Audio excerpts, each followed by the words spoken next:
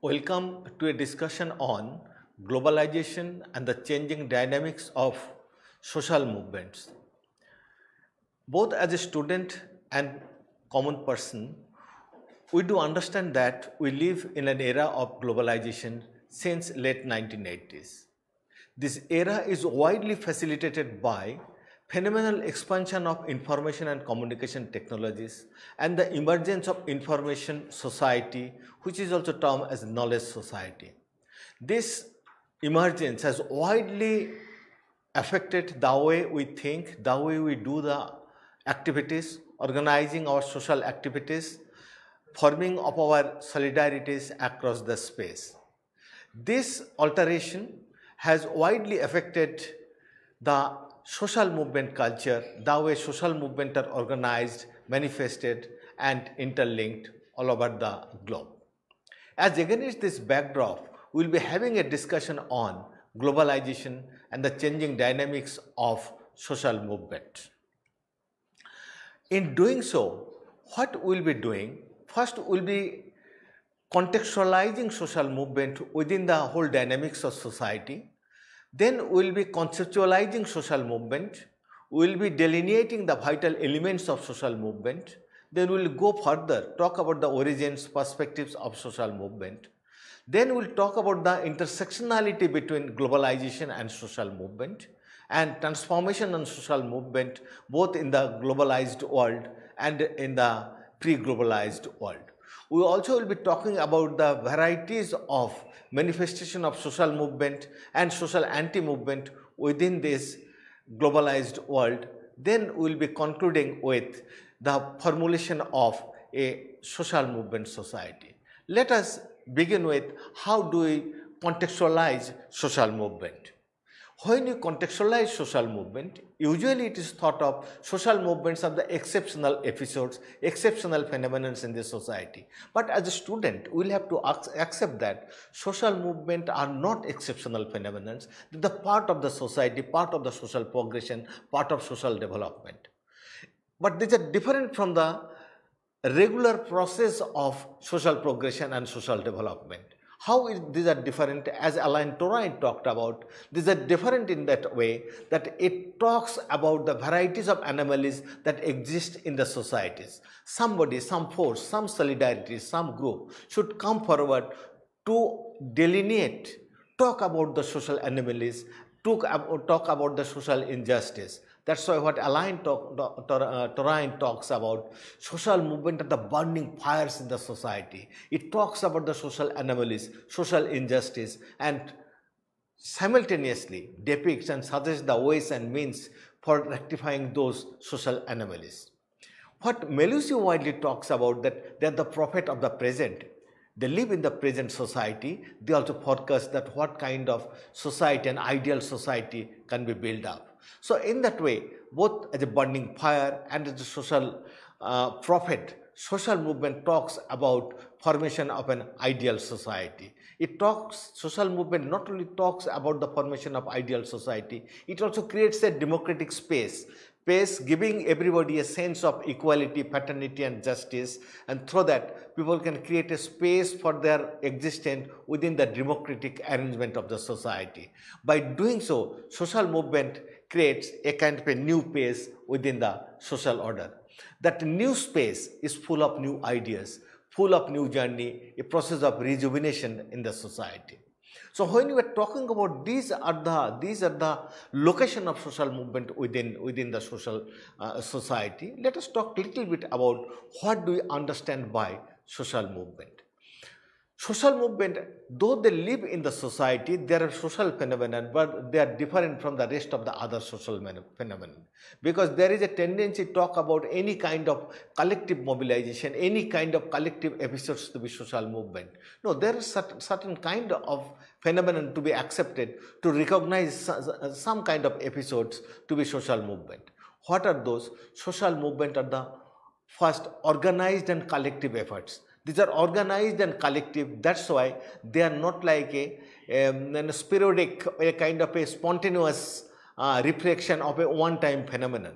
This is a collective, well thought about, organized effort first to bring about change in the social thought, beliefs, values, attitude, relationship and the major institution of the society. Or they may be organized and collective efforts to resist those changes, a change in those whatsoever talked about in the thoughts, beliefs, values, attitude, relationship and major institution in the society. So it's having two components. On the one hand, social movement can rejuvenate the change, facilitate the change, or social movement may also be organized to resist those changes. So we are to look into what way those collective organizations, those collective organized activities are taking place or has taken place in the society.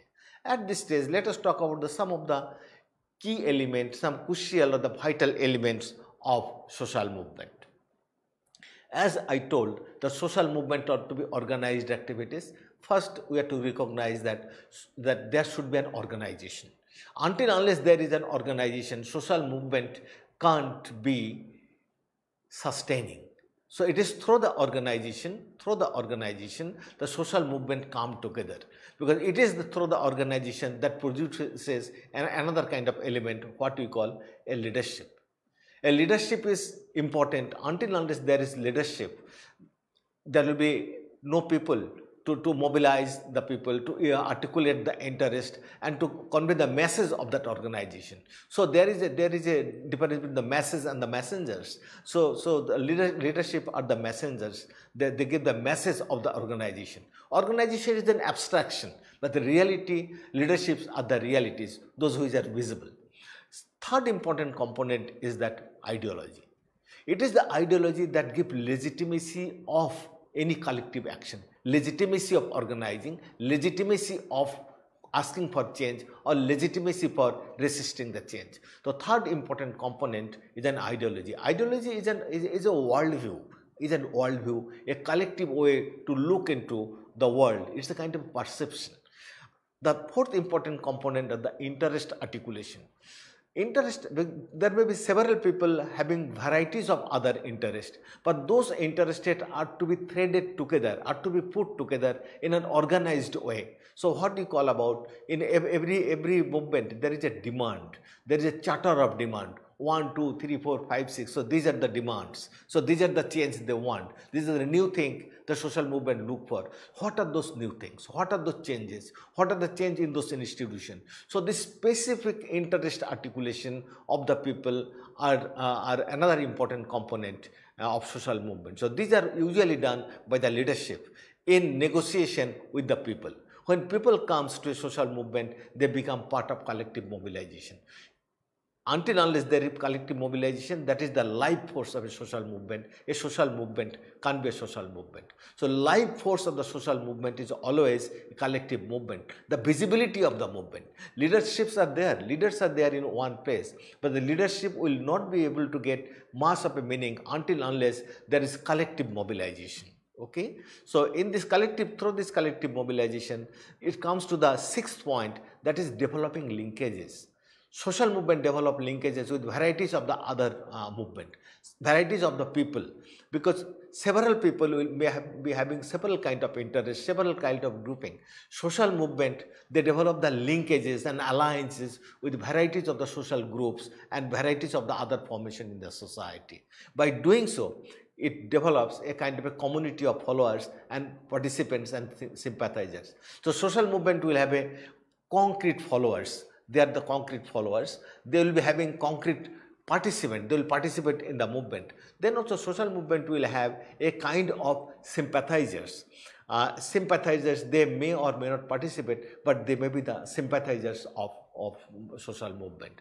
By doing so, social movement also create another community of the opponents. So social movement is as much the followers, as much the participant, as much the sympathizers and the adherent. Simultaneously, they also create a community of the opponents against which the social movement is directed. That may be the state, that may be the employer, that may be the other forces. So a kind of a thing which we call developing a community of followers and participants and sympathizers, similarly an identified category of the opponents of social movement. Then when these are already there, but social movement is also characterized by sustainability. A social movement should have the character of sustainability. It should not be only one point phenomenon. That may not be a movement. If it is only one point phenomenon, people are organized under the leadership of some people, so that may evaporate the second day. If it does not continue, it's not having that sustainability, it may not be a social movement. So what is important? Social movement should have an element of sustainability. Then the ninth phenomenon is that identity formation. Because by creating a community of followers, the participants, the adherents and sympathizers, they create an identity, a kind of a solidarity. That through that solidarity is movement is known. So that solidarity is the identity of a social movement. That identity is linked to the ideology, identity is linked to the leadership, linked to the organization, linked to the interest articulation, linked to collective mobilization. So what is important? Social movement also will create identity. Last but not least, that every social movement should have a life history. It's a social movement of the living thing. I mean, one social movement is continuing over a period of time. In the process of its continuity, it may reject many of the earlier elements. It may also incorporate many of those elements. In the process of incorporation, it may have new organization, because there may be certain new leaderships are coming, a new leadership. It may have some ideological modification. It may have new interest articulation. So what is happening in the process of progression of social movement acquires a life history. That life history denotes the whole trajectory of change of social movement. When we are talking about all those criteria of vital elements of social movement, we will have to recognize another fact, that social movement is also having the specific origin, and also since it is having it is evolving within the society, it is having certain origin. Origin means we are talking about the causes of manifestation of social movement. What are the reason? What are the origin? How it has emerged? Why it emerged in the society? There are 4-5 mega perspective widely talk about the social movement originates because of the following thing. One important dimension widely talked about, the structural strain in the society. What are the structural strains? Those may be new cultural parameters, or new technological innovation has taken place in the society. Those have put lot of strain on the society. That strain is looking for a new kind of a change. That is new kind of a change, societal arrangement to be brought in. So people feel like that is old kind of arrangement, the cultural arrangement and the technological arrangement, those need some modification. So people may organize themselves for a social movement. The second is that status inconsistency. There may be status inconsistency in the society. Those inconsistency in the form of economic, cultural and political. That is, somebody may be economically well off, the upper class and the lower class. The cultural inconsistency. Somebody may be culturally belong to having a lot of cultural assets, the education, attire, the language, different kind of access to the educational institution, cultural institution. So there may be other may be deprived of those cultural element, cultural capital we call it. There may be similarly political powerless and political powerful people. So there may be those kind of inconsistencies. So we find economic inconsistency, cultural inconsistency and the political inconsistency. Simultaneously, there is another, that is relative deprivation. That is, it is not absolute, relative. Some are culturally more progressed or some advanced, having more access over the cultural elements, some are less. Similarly, relative deprivation in the economic terms. Some are economically well off, relatively, some are economically less well off. Similarly, politically, some may be politically more powerful, some may be politically powerless. Then also there is cultural revitalization. At one point of time, it may come, that is, old culture gradually gets, not rejected. People feel like there is old culture, though needs a kind of a revitalization, a kind of a renewal in itself. So people may come to organize this social movement. Now this fourth phenomenon, what is important is that one is the reality. There may be in reality structural strain. There may be reality of status inconsistency. There may be realities of relative deprivation, or there may be a relative need of cultural revitalization. But what the social movement does, it creates a kind of subjective awareness about structural strain. It creates a subjective awareness for the status inconsistency, relative deprivation, and that motivates the people for a objective action. So social movement,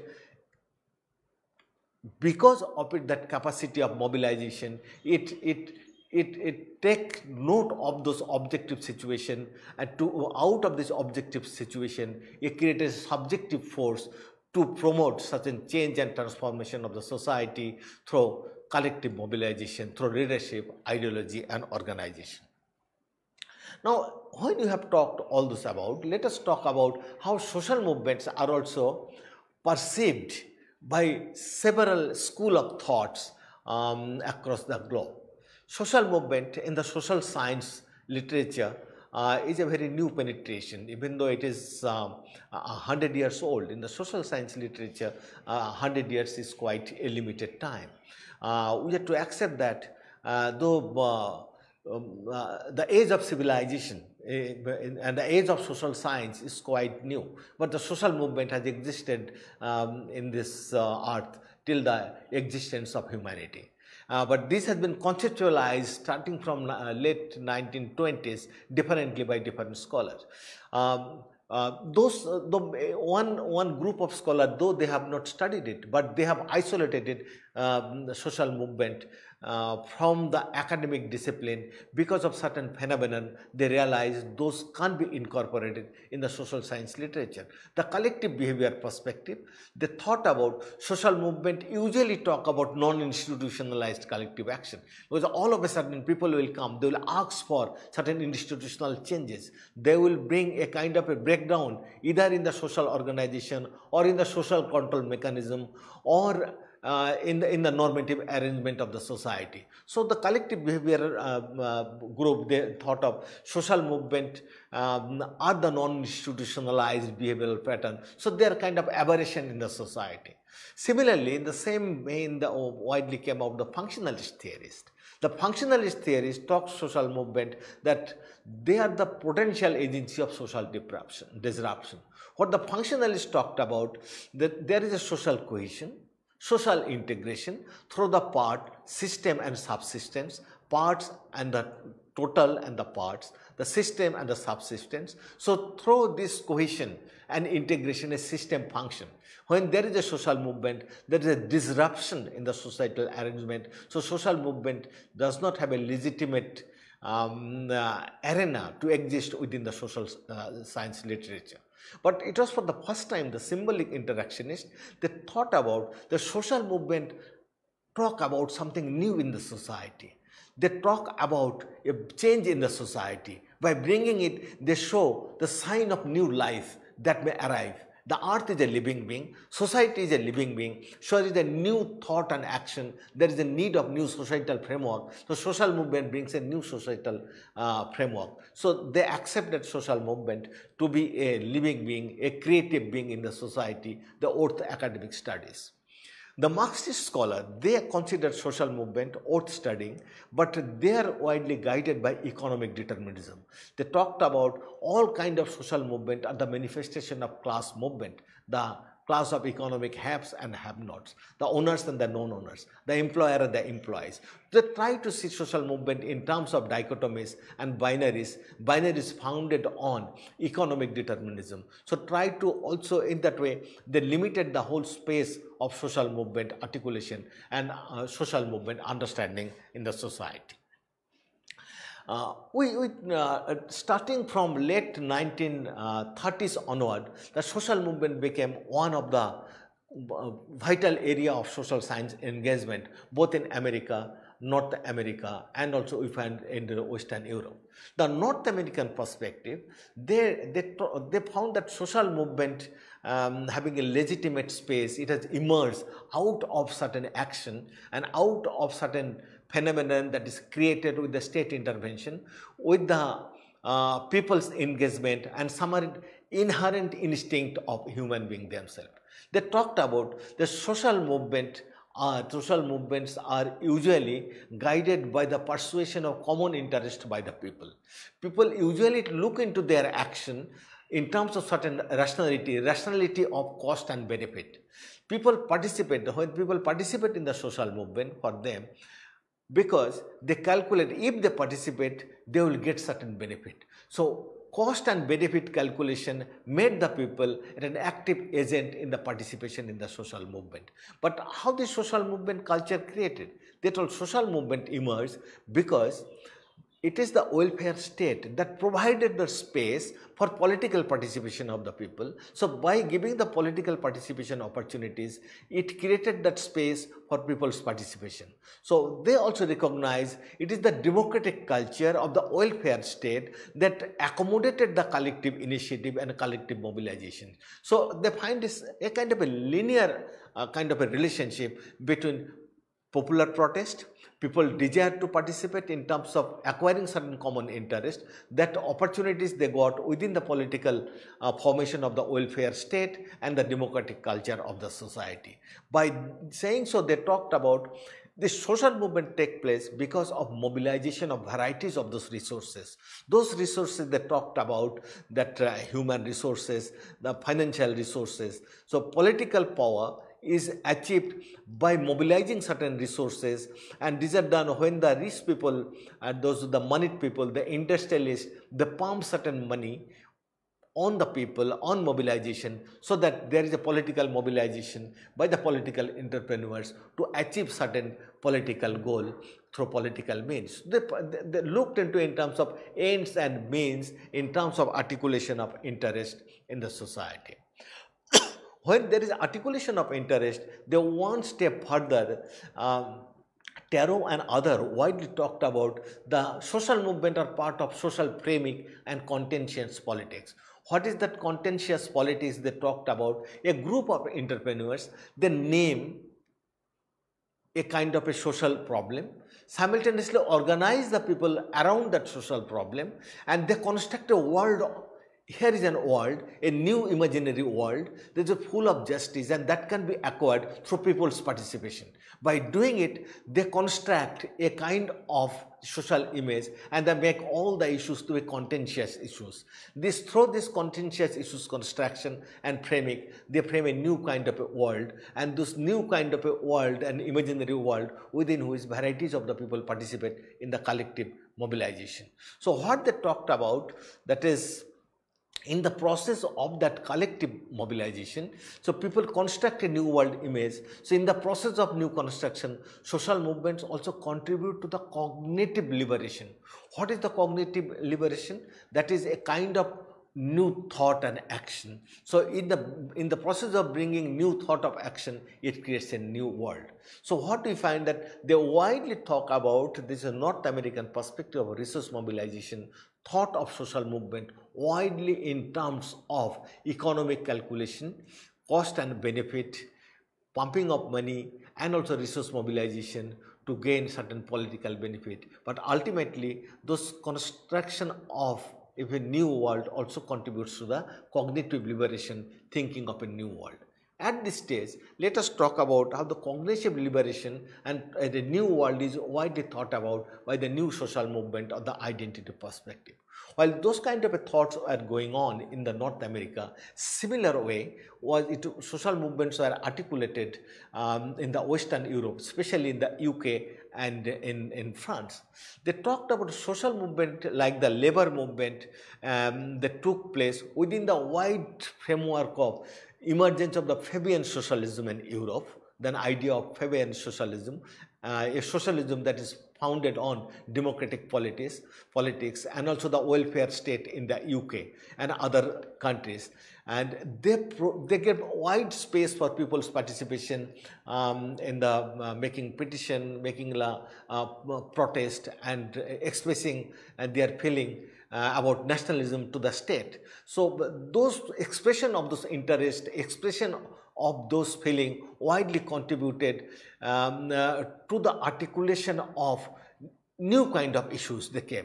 That issues came not only in terms of the labor movement, it also widely came in terms of the black movement, the gender equality movement, the human rights, the environmental movement, the grey rights movements. So new kind of articulation started coming in. So what they started doing it within the whole process of Fabian socialism and welfare state, people started cognizing. It is not a cognition, it is recognition of identity. Through the recognition of identity and self, they try to create a new kind of a world environment. In this new kind of world environment, what they started talking about, that is what Alain Touraine when they talked about, that is new social movement emerged to provide, to get a potential. It emerged as the potential bearer of a new social interest. It is not the old social economic interest, it is a new social interest. That new social interest was widely guided by subjectivity, idealism, emotion, and those subjectivity, idealism and emotion is not founded on materialism. This is widely founded on a wider concern for the people to empower themselves following a means of non-violence, following a kind of autonomy. That is, that autonomy speaking in two spheres. One sphere of autonomy is that one people having the autonomy to be part of varieties of social movement in one point of time. They may be they have the autonomy to participate in the labor movement, participate in the black civil rights movement, animal rights movement, gay rights movement. So they are having that autonomy. Simultaneously, that is the personal autonomy. That is, they can enjoy that personal autonomy from that public autonomy. So a kind of a liberation started coming in, and that liberation was totally founded, until now totally founded, the whole idea of global concern guided by subjectivity, idealism, emotion, and a sense to empower the people, guided or autonomy. What we find at this stage, that is, so far we have discussed, that is the North American perspectives of resource mobilization, a powerful perspective. Similarly, another powerful perspective of this new identity perspective, or a new social movement perspective. The new social movement perspective tried to see the world not in terms of chronology of the old, chronology of the new, in terms of the new ideas, as I told earlier. Now, this arrival of these two kind of phenomenon, the existence of two kind of phenomenon, resource mobilization guided by interest, and the new identity perspective guided by the identity. So we find a two kind of perspective, interest and the identity, the subjectivity, idealism getting a more reflection. Now, how is it located in the globalized world, and how the globalized world contributing to the manifestation of a new kind of social movement? Now, when we talk about globalization, as I told in my first introductory part, globalization is having certain co-constituent of this new liberal economic globalization that we experienced from the late 1980s. It is guided by three important co-constituent. One is that enormous proliferation of information communication technologies, that is computer, the laptop, mobile phone, or several kind of apps, the email, WhatsApp, Facebook, that exchanges varieties of information at a faster speed, and that has produced a new kind of a social age, what you call the information age and knowledge-based society. That has changed the human mind, human's creativity from land and industry to that of human mind. By doing it, it has widely facilitated a fast flow of several characters of societies, the fast flow of human being from one part of the globe to another part, fast flow of information with the click of mouse or tips of finger from one part of the globe to another. Similarly, fast flow of money, images, risk, practices and emotion across the globe. By doing it, we find that it has created a new kind of a world which is identity is not guided based on a physical proximity, rather at time it is a kind of a cyber proximity. So we kind of a fluid kind of identity, there is a fuzzy kind of identities in the society, it has emerged, and within that a social movement is taking place across the space based on the one hand, a kind of a new emotion, new kind of a social aspiration, on the other hand, fuzziness of the identities. Now, when you talk about this world, globalized world, in terms of fuzziness of the identity, fast flow of goods and services, we find that what has happened, a new forces across the globe, it has decontextualized the world. In the process of decontextualization, it has brought in several contradictions in the relationship in the society. What are those contradictions? We find that in the process of decontextualization, a kind of contradiction between the interest and identities. So it is not quite easy to look into whether some solidarities are formed for the sake of identities or for the sake of interest. There is also interface and a kind of a complexity between these two. Can we compartmentalize the social grouping following in terms of economic interest or something guiding in the name of only identities? Let us give an example. When you talk about the nationality's identity, it is above all identities. People are guided by certain emotion and identities. Interest, economic interest, interest of the agricultural laborer, interest of the workers, interest of the farmers, those are the economic interest. So what we find, what are the intersectionalities and contradiction between, on the one hand, identity, those who are guided by an amount of subjective element and meaning, on the one hand, a realities of economic interest. Similarly, it is guided a contradiction between the subjectivity and objectivity, whether it is a subjective feeling that is guiding my behavior or a behavior of a group, or it is the objective social phenomenon that is conditioning a group to behave particular behavior. Similarly, a contradiction between the morality and rationality, whether it is a moral commitment or it is a rational action, a kind of contradiction in that space. Similarly, we find there is enormous process of getting solidarity based on certain group. On the other hand, we find a lot of fluidity within that group. Take an example, we have kind of a solidarity of our nation at one point of time. Those solidarities coming in the name of one nation or one identity. Then we find those identities get a kind of a fluidity within that identity when the country and the people get divided in terms of caste, ethnicity, religion. So we find again that contradiction at times get reflected, rationality at times reflected in terms of morality. We also find similarly the process of framing and cognition, singularity of identity, plurality of identity. Then we find another kind of a social versus social anti or anti-social. What we find within this whole process, when we talk about identity, whether identity is a liability or identity is an asset. Identity is a liability in the context of proliferation of social movement, or identity becomes just otherwise. So what is important that we are living in a globalized world that has brought a lot of contradiction within this social movement phenomenon. Within this contradiction, now we find different kind of social movement is taking place across the globe. What is that? A kind of a multiple varieties of social movement across the globe. What are those social movement? We find the nationality movement. We find the religious movement, we find the environmental movement, the gay rights movement, environmental movement, environmental protection movement. So we find the varieties of those movement. They want to create an image of another world, image of a new world, and through that they try to construct at times a lot of cultural identities, the economic identities and political identities. So we find this globalized world is guided by proliferation of varieties of social movement taking place across the world. Take India as an example. We find it is a site of manifestation of varieties of social movement. The peasant movement, the farmers movement, the Dalits movement, the tribal movement, women's movement, the environmental movement. What you find, those movement has made the people resilient, conscious about their own kind of problems, issues and identities in this society. Simultaneously, none of these movements are isolated.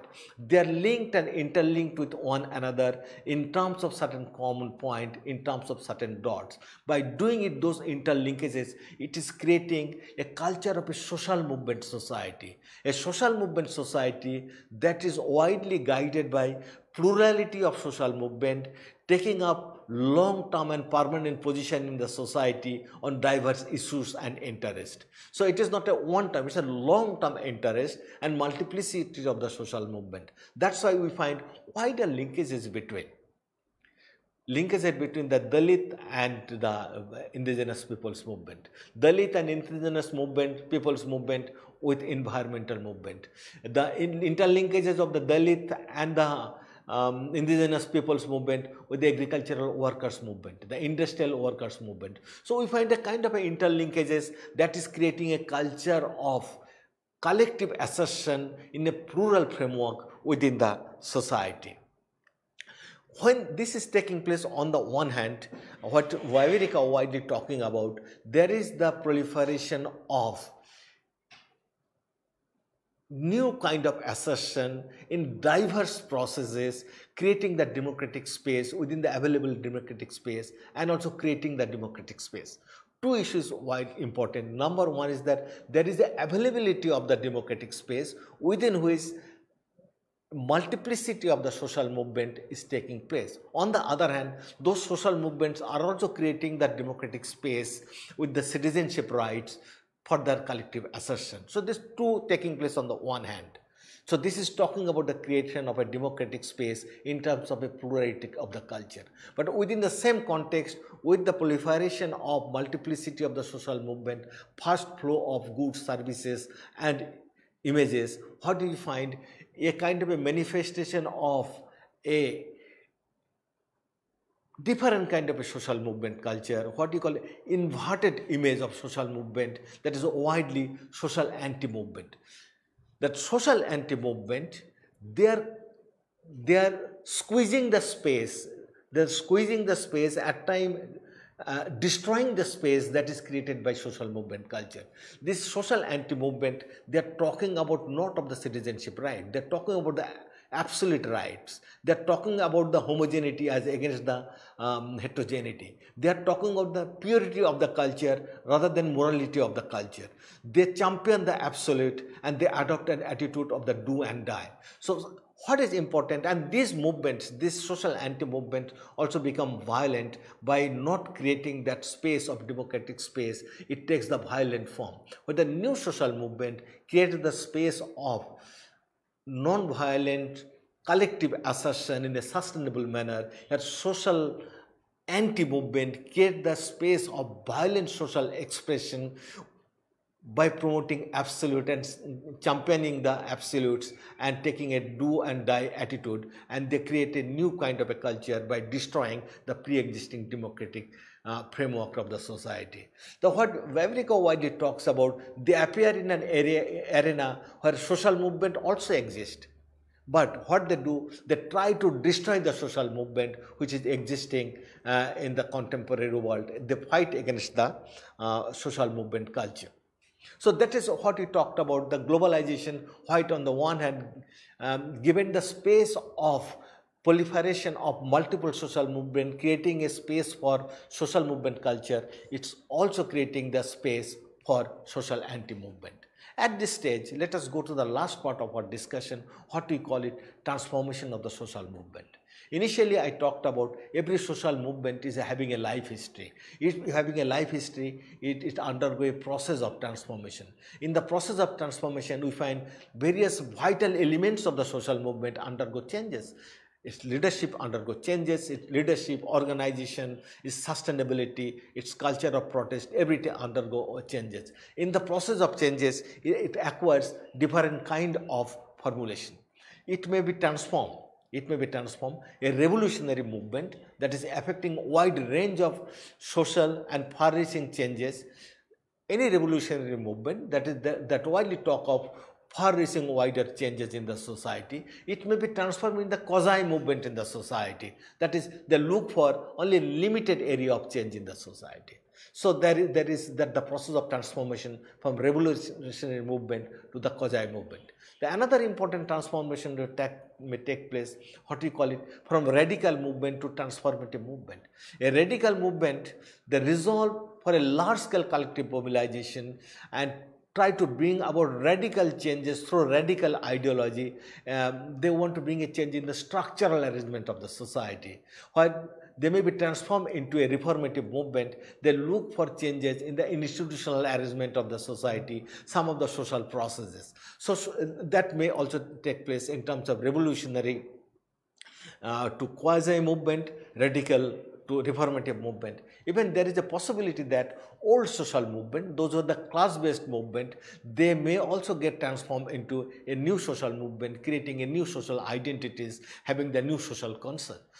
But what we are talking about, it is not necessarily that revolutionary will be a quasi, radical will be reformative, old will be new. It may be the vice versa. A new social movement may take the character of a old social movement, or a reformative movement over a period of time may take the form of a radical movement, or a quasi movement take the form of a revolutionary movement. So what we find, there is enormous complementarity between the institutionalized and the radical movement within the whole process of articulation of interest, whole journey, new developmental trajectory of social movement. What do you find? Then when there is a process of mobilization, there is a mobilization, it creates the possibility of varieties of other mobilization in the society. By doing it, we find the process of collective mobilization and institutionalization go hand in hand. So Indian society is widely reflected with varieties of evidences that many of the revolutionary movement, they have taken the form of institutionalized character, and many of the institutionalized movement has remained as an institutionalized movement. At this point, many of the scholars widely contribute to the fact that when a social movement gets transformed into a political party, it ceases to be a social movement, because the oppositional zeal, the zeal for collective mobilization that remains attached to a social movement, that zeal gradually get dejected, gradually get aborted from the social movement culture. So what you find in the whole trajectory of a social movement, there is a process of complementarity between collective mobilization and institutionalization. Okay. Now at this stage, let us have a kind of a recap what we discussed. First, we discussed, that is, the location of social movement within the wider social processes, number one. Then we talked about what are the vital elements of social movement, that is, we have talked about the 10 important elements of social movement: the ideology, the organization, leadership, collective mobilization, interest articulation, sustainability. These are the vital elements of social movement. Then we talked about various perspectives of social movement studies: the North American perspective, the West European perspective, the resource mobilization perspective, the new social movement perspective. Then we talked about how this proliferation of social movement has taken place within the with the arrival of a globalizing era. How social movement is constructing varieties of fluidity and contradiction in the society. Within that, we find there has been proliferation of social movement on the one hand and social anti-movement on the other. Then we talked about the whole dynamics of change and transformation in the social movement. Then we talked about how the radical social movement getting institutionalized, the revolutionary social movement taking the form of quasi movement, or the old social movement taking the form of new social movement. Then we finally talked about complementarity between the institutionalized mobilization and the possibility of future mobilization for social movement. Thank you for being with us, and we'll welcome your feedback, if any. Thank you.